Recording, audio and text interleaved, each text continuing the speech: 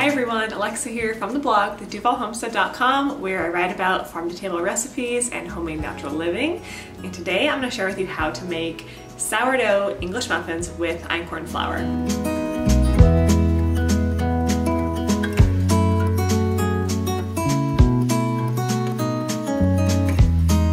English muffins are a breakfast staple. We've been making them a lot recently just because it's nice to change it up from having toast all the time to an English muffin. English muffins are a little bit thicker than like a biscuit, and they're kind of airy on the inside and moist when you open them up.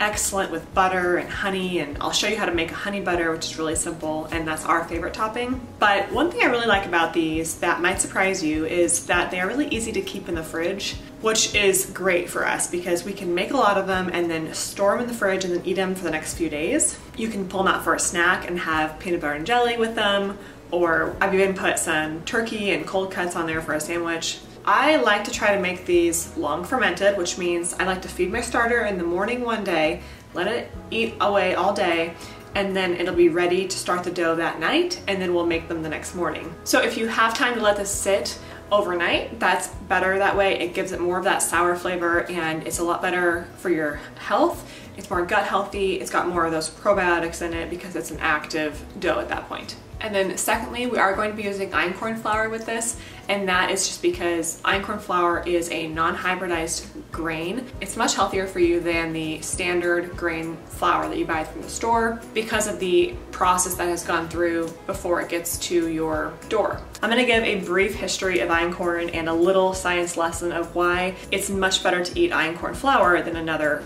modern flour. Part of how I learn how to make new recipes for you all is I read books like this one, and I'm going to read a quick paragraph from it so you can learn as well. Einkorn also has 50% more manganese, riboflavin, and zinc, and 20% more magnesium, thiamine, niacin, iron, and vitamin B, all essential nutrients.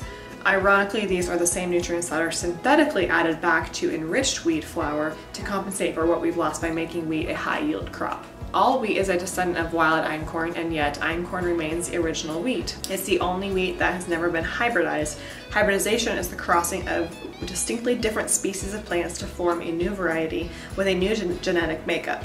Plant breeding is the science of crossing similar species of plants for what is believed to be improved traits like higher yields or ease of growing. During the Bronze Age, einkorn was slowly abandoned by farmers for higher yielding varieties. Breeders created new high yielding varieties of wheat with hybrid seeds that would carry better traits for large scale farming. Genes are mutated to drastically reduce the height of the plants so that bending in the wind and rain would not ruin the crops.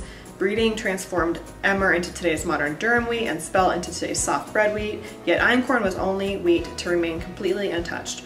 Einkorn's fall in popularity is actually its saving grace because it survived as a relic grain. Its seeds were not selectively harvested or bred for improvements, and it has remained as it was, just as nature intended. Einkorn contains roughly 30% more protein than modern wheat and more protein than any other grain, while having 15% less starch, translating to fewer carbohydrates. This increase in protein will leave you feeling more sustained after you eat einkorn. If you were to eat just crackers that are the modern wheat hybridized crackers that contain very low amounts of protein, you're likely to feel a blood sugar crash in a couple of hours because there was nothing that went into your bloodstream that can sustain you with those crackers. If you eat something like an einkorn cracker, there's higher levels of protein in that, kind of like if you have toast with eggs on the side, so you'll be able to last a lot longer. That protein is in your bloodstream, making it a better flour. So with that said, we're gonna get started making the English muffins now. So for this recipe, we're going to use einkorn flour, honey as our natural sweetener, salt, water, and sourdough starter to get us started. So you're gonna start with 3/4 cup of fed active sourdough starter. Now, how you know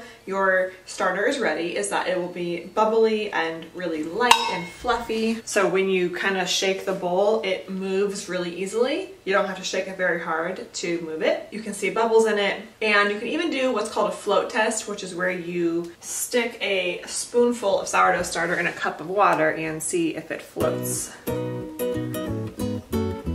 Does. So if it sinks to the bottom, it's not ready yet. You need to let it sit longer or feed it again. Now, this is really only important if you're making bread. I think for English muffins, again, if you don't get the best rise, it's really not gonna matter. They're still gonna be delicious. So I really wouldn't worry about that. But when people ever ask, when do I know my sourdough starter is ready for baking, I always tell them to do the float test. So this is definitely ready. And the other thing that I get asked a lot is what hydration level should their sourdough starter be before making a dough like this. And I always say about 75%, which is 75% water to flour ratio. So what that ends up being is when you feed your starter, you feed it 1 cup of flour and 3/4 cup of water, as opposed to like 100% hydration, which is equal parts flour and water. This would be 75%. And this is what I normally do. Now, that's not to say sometimes I add more water if it's looking a little too thick, but generally I do about 75%. And I will leave a link below to how to make your own sourdough starter at home. If you've never done it before, you just need flour and water, and it's really foolproof. It's very hard to mess up. You really can't kill a sourdough starter. Anyone can do it. So I'll leave a link below to how to do that. And that's just what I feed mine.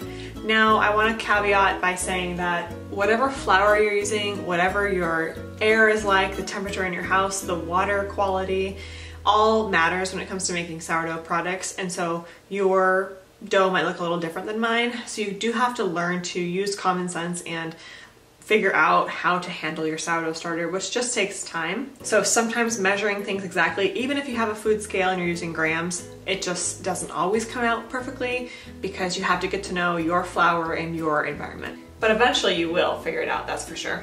Then I'm gonna add about a cup of water, filtered water, and 1.5 teaspoons of salt,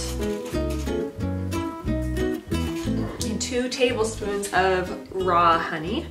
This is the natural sweetener that we're adding. And then you're just gonna mix all those ingredients together with a fork. Just the sourdough starter, the water, honey, and salt, that's it. This is really easy and a great breakfast. Then you're going to add 3 cups of einkorn flour.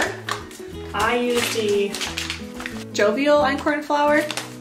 You can get this on Amazon, or I have it at my grocery store. It's the all-purpose one. It's not whole wheat, it's all-purpose.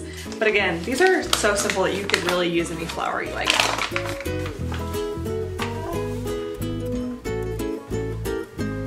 Okay, now is the fun part. We're going to mix this together with our hands. And since the liquidy part's on the bottom, the flour's on top, I'm just going to reach my fingers in on the side here. I'm gonna pull underneath, pull it up, and open it. And that's how I'm gonna get everything mixed. I read also in a book one time that you should be careful not to overmix einkorn flour, and that kneading it by hand or mixing it by hand is always best. It's gonna be very sticky. And in general, I would say you want it on the wetter side as opposed to the drier side. Come together. And now I'm just going to cover this and I will return to it tomorrow morning.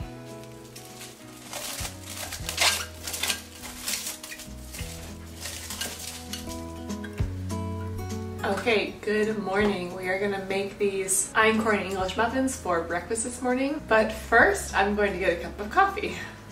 Before I put the coffee in the mug, I put hot water in it. This warms up the mug, which allows the coffee to stay warm longer, because otherwise you pour the coffee in and it loses heat by warming up the mug first. So I bet you didn't know when you watched this video you were going to get some coffee tips. So this is the perfect meal you can make with eggs or so many different things, bacon. I love making these English muffins, and like I said earlier, they really store well for a few days. You can also freeze them. But anyway, let me show you what the dough looks like. So as you can tell, the dough has grown quite a bit. It probably has grown a couple of inches. It's nice and thick. It doesn't pour out, it's not runny. And it's got bubbles on it as well. You can see that. Okay, so this is the fun part. So we need to add 1 teaspoon of baking soda. And the dough is pretty thick, so I'm actually just going to use my hands to mix it. Mix the baking soda in. And the dough should be thick enough so that you can actually pick it up. Very sticky. Typical of einkorn dough to be very sticky. Now before we do that, we're going to preheat 2 cast iron pans. This is very important that you get these hot before you put the English muffins on them. Heat them on high, and later we're going to turn them down.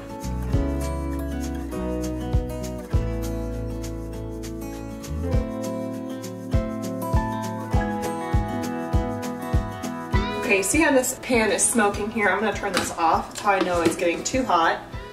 And I'm going to put a little bit of coconut oil into each pan to help season it and help the English muffins not stick.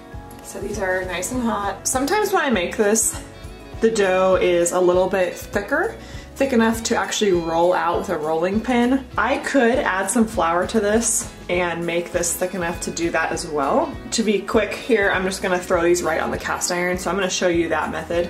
But just know that if you want a really perfectly circular English muffin, you could roll this out on the counter and use the top of a mason jar to use like a cookie cutter almost and go from there. I'm just gonna grab an amount nice and thick. So I turn the heat on low now for both of these burners. Now this step is optional, but I recommend it. I'm going to put a lid over both my cast irons. This helps the English muffins cook in the middle, kind of on all sides, instead of just getting burnt on either side. So I'm gonna let these cook for about 5 or so minutes, and then we're gonna check them and see if they're ready to be flipped. Now we're going to make honey butter while these are cooking. So you're just gonna take your butter, however much you think you're going to need, or you can even make some more and like put it in the fridge and save it for the next day. And then honey. Always want to get that local raw honey. So good for you. All of the properties from the local flowers and the local bees. We try to incorporate this in our diets as much as possible. Probably 2 tablespoons of butter and 1 tablespoon of honey. I don't really usually measure this. I just kind of eyeball it. And then this is going to get a little messy, but you just kind of smush it all together. What's cooking if it's not messy? And you have yourself a nice honey butter. And this is gonna be so good when you go to put it on the English muffins. Okay, I'm gonna go ahead and check on my English muffins now. They smell like they are cooking a lot, and maybe smell like they're burning actually. Okay, so what we want to do is just lift these up and check the bottom, and you can see that they're clearly ready to be flipped.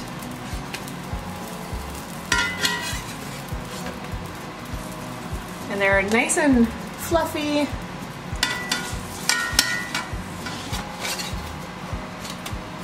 Probably could have flipped these a little bit earlier.